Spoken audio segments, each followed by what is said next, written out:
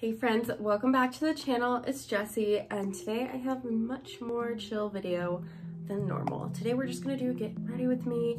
I want to try out the new Colourpop Hocus Pocus. Well, actually it's not quite new anymore. I think it came out about a month ago. We're nearing the end of October and I really just want to play with this collection and get it out of my everyday makeup drawers and see if I like it. So that's what we're gonna be doing today.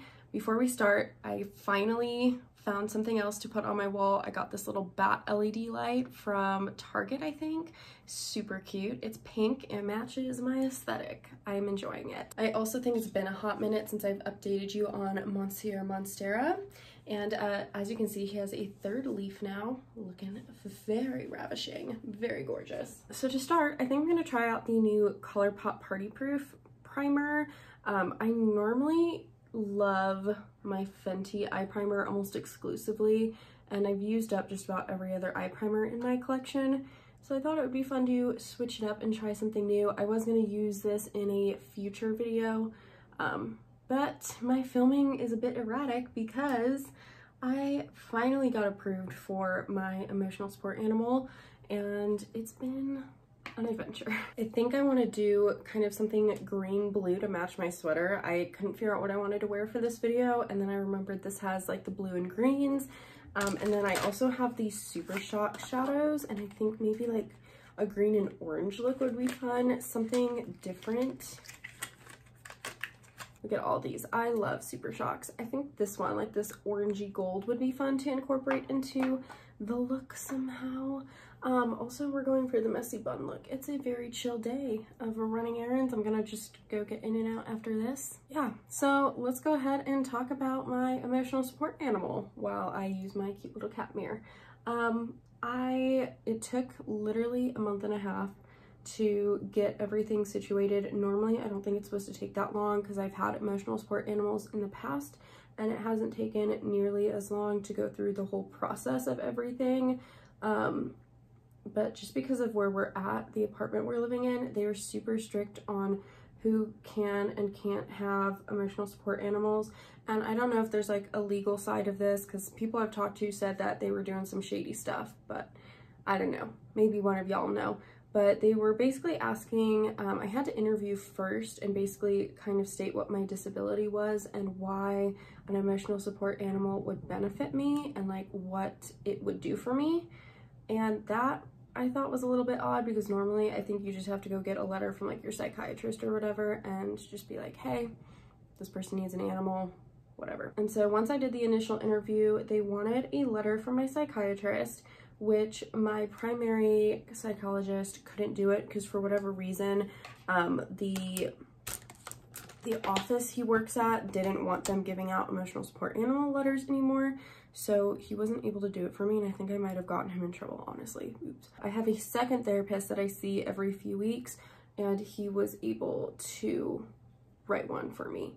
So it took a couple tries. He had to actually rewrite it a few times because they didn't like the format he wrote it in. He wrote it in a, just, you know, the standard letterhead letter format that I think would be acceptable just about anywhere else. But because of where we live and how strict they are, they made him rewrite it twice. So we ended up having to wait for 3 letters, and that whole process took like literally a month. And then once we submitted the letters and they reviewed it, we had to submit it to like the psychology department because we're living on a college campus right now. I'm not in school, but my husband is.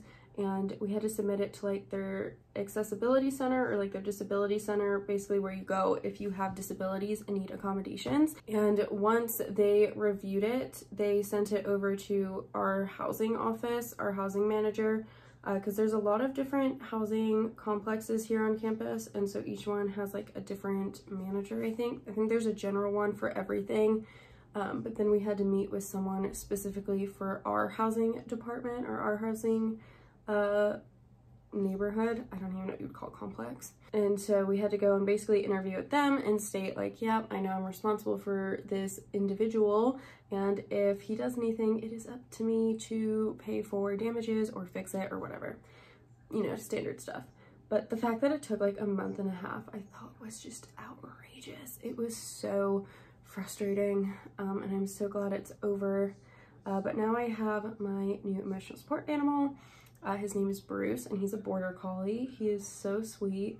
Literally the smartest dog I've ever met. Like, I can put a bunch of different toys in front of him and tell him to grab a specific one, like grab the cow or grab the eagle, and he'll go and grab that toy. Like, he's just so smart. He's pretty young still, and he's starting to go through like a fear period where he's scared of people, which is weird because when I first got him, he was super social, loved people, and wanted to play with like everybody.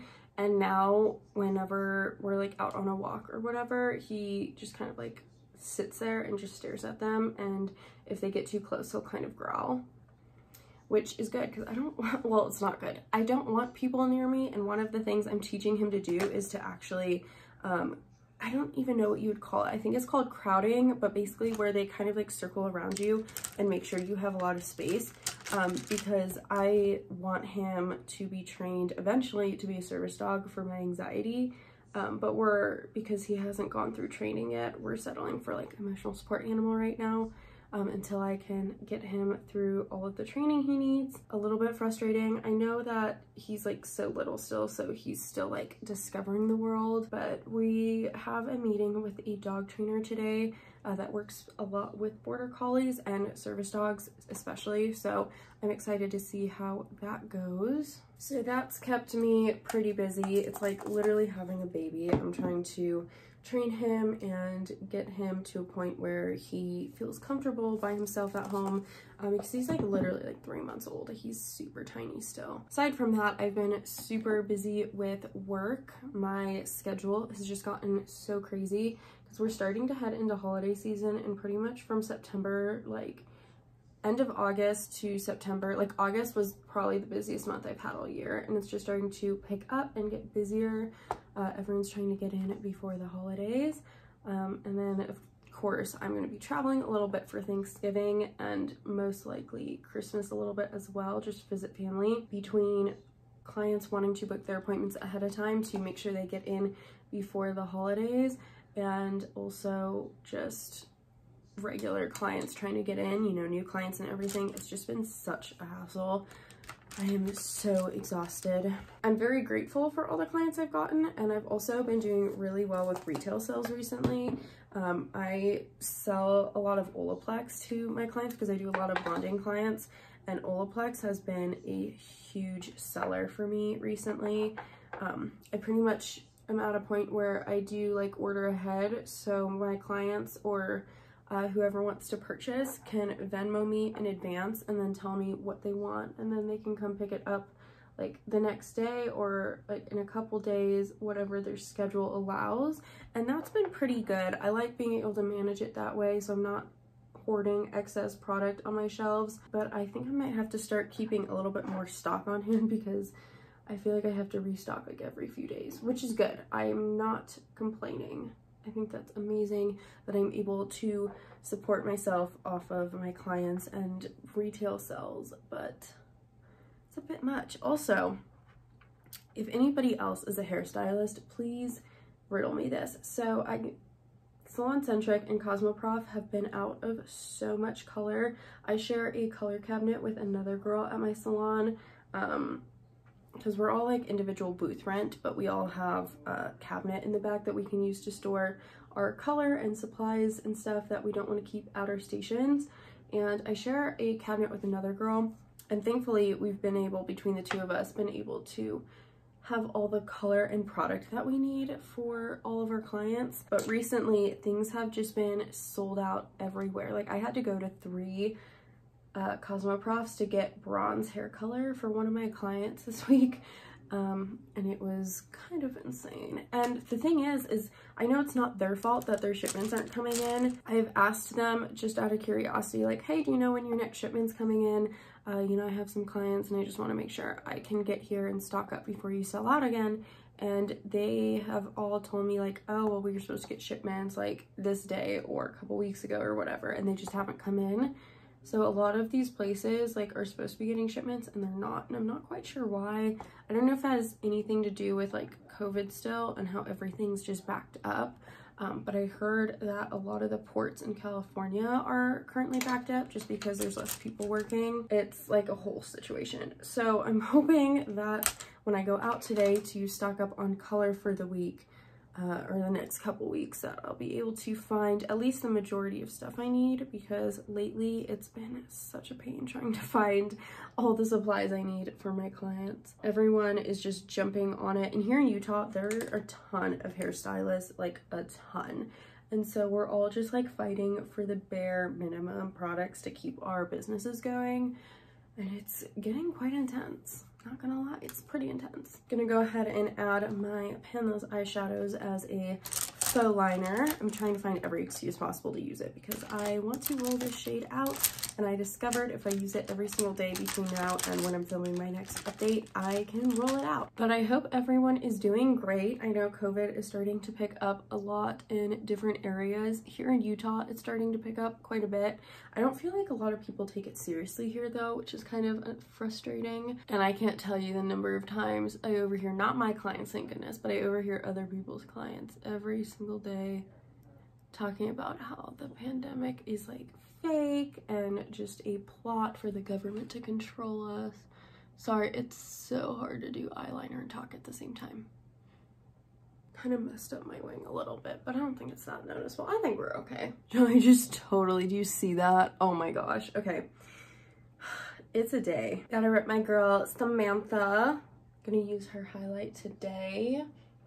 I love Samantha March. I've been watching her for actual years and she's just so sweet. But yeah, how's all of your guys' COVID experiences going? Where are you located? How's it going? I feel like here in Utah, it's been a challenge. I feel like we have a ton of cases.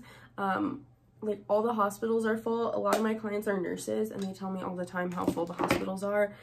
Yet nobody's talking about it. Nobody's caring about COVID. So you know what? I think I'm going to do a spider.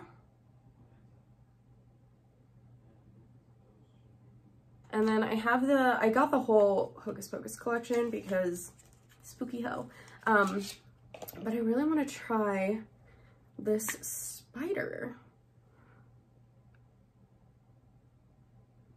Oh, look at that. Oh, girl, that's kind of cute actually. I kind of like that. I know this video hasn't been the most entertaining. I'm kind of low energy right now. I'm just like, she's good, people. She's good. She survived.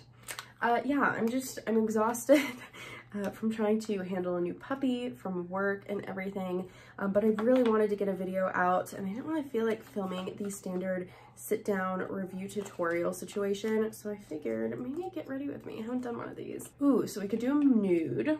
That's cute. I know there's a black one. And then there's also, I think, a red.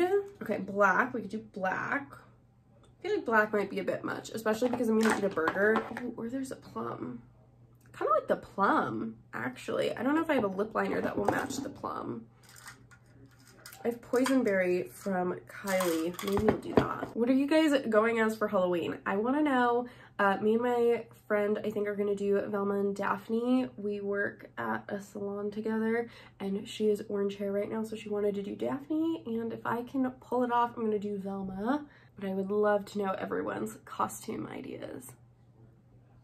Okay, I feel like this lip liner is a little bit lighter than the lip color, but that's fine. We're going to try it. And I think these are the lip creams, so I'm hoping they're not super drying. Oh my gosh, this is so dark. I love it though. Oh my gosh, look how cute. Super cute. I love it. I love it. I don't normally do dark lips, but I actually really like dark lipstick on myself. Let me pull some of my weird witchy straight hairs down. I really need to go get my hair touched up again. It's starting to look rooty in the front. Feeling like a witch today. Okay. I actually really like this look. I think this one's so fun. Great choice on my part. Very happy. That is all for today's little get ready with me. I know it wasn't the most exciting video, but if you've stuck it through, thank you so much. I appreciate you greatly. Also, I meant to say this at the beginning, but I forgot. We hit 300 subscribers, which I know doesn't seem like a ton, but to me, that's quite a bit. That's over 100 in the course of a month. So considering I don't know even like 10 people, I'm pretty excited about 300 subscribers. So thank you if you've subscribed, and if you're not, make sure you subscribe and join the little baddie family, and I will see see you guys all in the next one. Bye, friends.